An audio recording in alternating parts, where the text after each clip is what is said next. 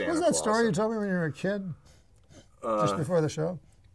Are you talking about the airplane story? Yeah.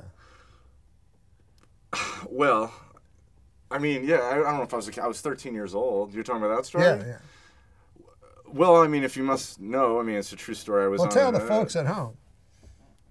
Oh God, Norm. I was telling you that when I was 13 years old, and we have a news story that we were going to cover, and I wasn't sure if we should, and it's about how they're making airplanes. They're putting more seats on airplanes, and the way they're cutting space is in the bathrooms. And I was concerned, like, where, you know, I thought about where am I going to go to jack off, because I get nervous on flights and stuff. And a lot of people do it. I don't know. But when I was 13, I went in there and I did that. And some lady walked in on me, and she was like 2 seats over, and you just had to stare, you know, just staring at me in disgust for like 5 hours straight. It was a long flight.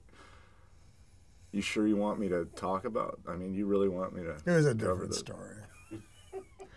But anyway, forget about that. But what is it? They're making this thing smaller? They're too fucking small for me when I wasn't a big fucking fat guy.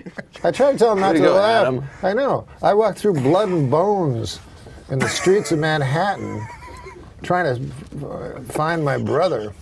Jesus. Yeah, he was in northern Canada.